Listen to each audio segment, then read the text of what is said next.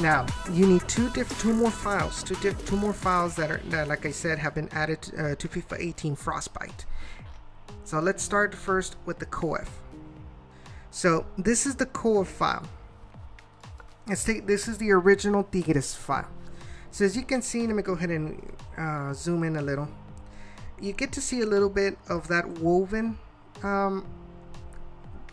pattern on this kit.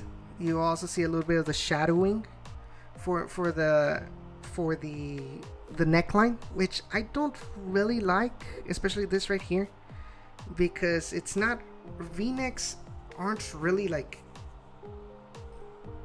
bent like that. That'll cast a shadow right here, but you know, that's entering another different thing. Okay, so you can see right here, you have these. This is the shadow lines for the actual creases of the kit. These spots right here, this is where how you have your badges and your sponsors and things like that. That way they won't have this woven pattern right here. Now the main colors that I recommend using, obviously, I wouldn't recommend this one. I just don't like it. You know, just go ahead and make sure this part, this darker part, where there aren't any sponsors, where it's not the neck, where it's not the Adidas lines or anything like that. Go ahead and use any woven pattern that you can find, as long as, you know, it makes it look kind of like you know, polyestery. Go put it in that area. Here, you know, below, you know, at the bottom part of the sleeves, you'll have the dots, you know, for where it's perforated, and you can have that a lighter color. I recommend this one.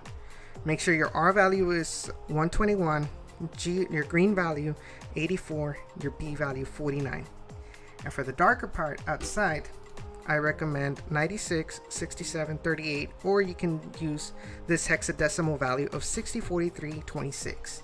Let me go ahead and show you the decimal value for this one: 79, 54, 31. Okay, so let's go ahead and let me go ahead and show you the Coeff I made. All right, so this is how the Coeff looks like. Let me go ahead and zoom in. This is actually, I've actually made this one 3272 by 3272. As you can see right here, look at the pattern of the kit. You know how it looks. So this is what gives it that. That's when it's going to give that when it's rendered in game. Everything else, the Nike logo, the sponsor, the this what do they call it? The band that goes, you know, the below that compression band. Also, go ahead and do it that lighter brown color. The crest, I did it in the orange color because for RGBAC, the crest is actually a little bit shiny, so that's why I put it with the red, you know, with the orangey color. As far like you can see the regions for the undershirt. These are the sleeves of the undershirt, and then this one is the region for the actual neck part of the undershirt. Those are red, so I went ahead and used the same color for my version. And you can see, you know, it's a Nike Pro Combat. Dry fit as well. Make sure it doesn't have that, you know, that little pattern, the woven pattern. And this is the authentic thing for the Nike Authentic. Okay, so this is the Coeff. When you go and save it, let's go ahead and, before I do that, let me go ahead and go back. This is what it looks like. Don't worry, this is just because it's zoomed out. It really looks nice once it's in game, and I'll show you pictures of that. Alright, so this one, the pixel format is BC1 UNORM. In other words, this is normal. This is a normal one. So when you save it, go to Nike Toros Coeff. Once again, Intel TextureWorks DDS. Press save. In this case, you want to press it. Now, this time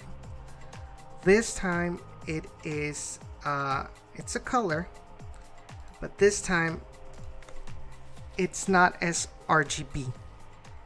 So make sure you save it under BC1 linear. Once again, auto generate your bitmaps. I want to preview it again. You see? press OK, and it'll save.